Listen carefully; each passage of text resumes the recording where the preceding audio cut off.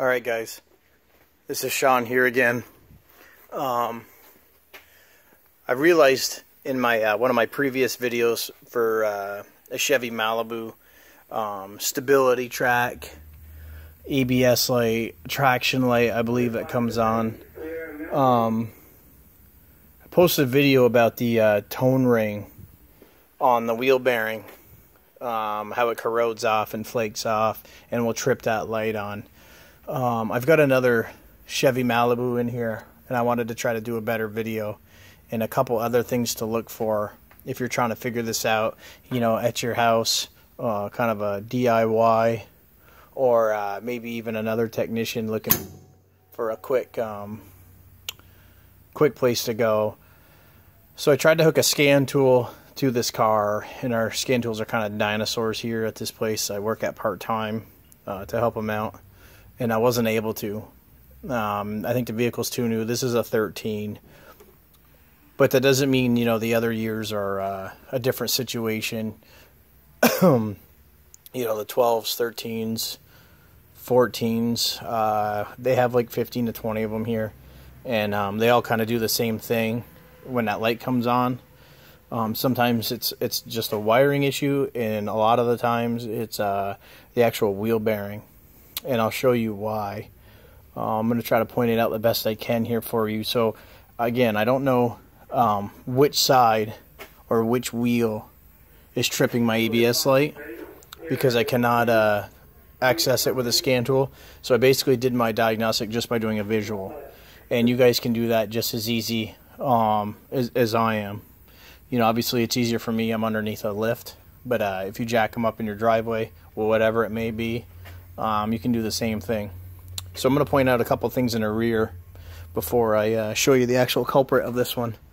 So right here, I'm going to show you.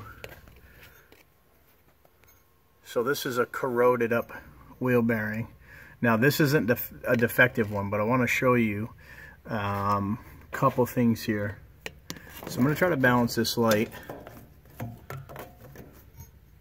So without knocking it over. So this guy right here that I'm pointing to, that black dot, is the ABS sensor. Okay. And this right here is a tone ring. All the way around it. Goes around. Spins around. I just cleaned a little bit of it off. Now what happens is that magnetic strip flakes off, and it gives that ABS sensor a faulty reading. Let me show you this side. This side's a little bit cleaner. Okay, so this car probably already had an issue on the right rear, and that's been changed. That tone ring's a lot cleaner. Now what I found the other day on one of these is, I'll bring you back over to this side. So I didn't see anything wrong with the tone ring, but it had a light on. I believe it was left rear. Now all the dirt and all that other crap that you see collected on that tone ring, what it actually ended up doing was sanding down that ABS sensor a little bit on the inside. So what it ended up doing was creating too large of an air gap. It sanded it down so far that the air gap, now I say the air gap, that's the distance between the ABS sensor and that tone ring. So it sanded it down so much it wasn't close enough to get a reading, and then, you know, it ended up damaging the sensor. So basically the fix for that was replace the sensor. That was easy. So if the tone ring's not damaged, could be the sensor, but I highly recommend, you know, if you replace the sensor, most definitely clean all that dirt off. You know, blow it off, brake clean it, whatever you have to do, spray it off with water. I definitely did that with the one I replaced the ABS sensor on. It's going to collect with crap again, but you got to do the best you can to keep it off. And this side, I'll just show you again. It's super clean. It's got a little gunk on it, but it's not a big deal. So up here in the front, so just doing a visual, I peeled back the collar. I don't know if you guys are going to be able to see it or not. Hopefully you can. So I peeled back the collar, probably shouldn't have.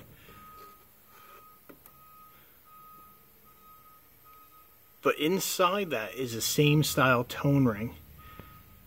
And this one you can kind of see it in between the collar and the knuckle, the aluminum part. So there's like a 2-inch section where it's flaked off. Okay, now the collar's not normally like that. Let me see if I can try to get a better shot here.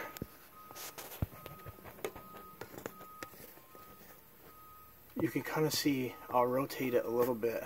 You can kind of see inside of there. Right there.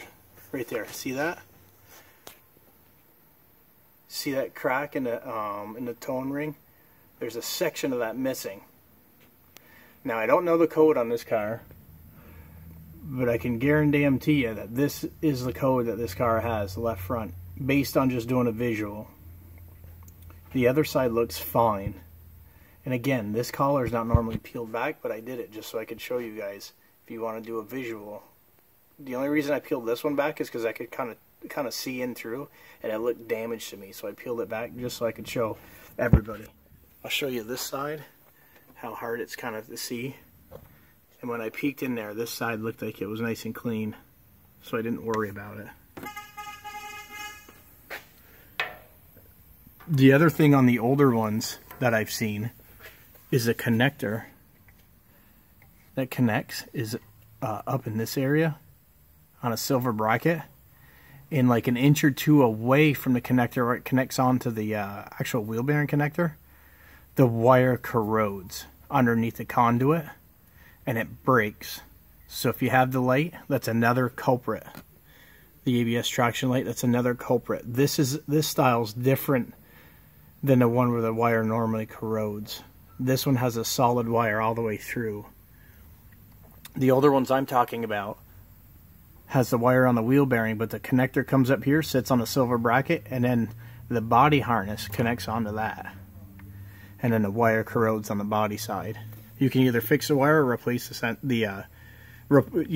it, solder it, splice in one, or just replace it. They are replaceable.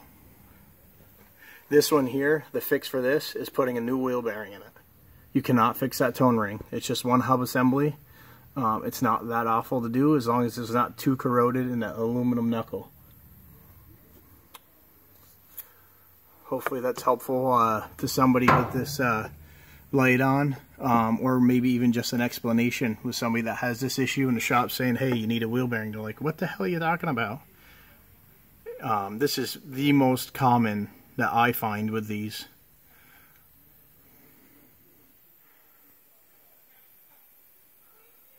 Alright everybody, thanks for viewing.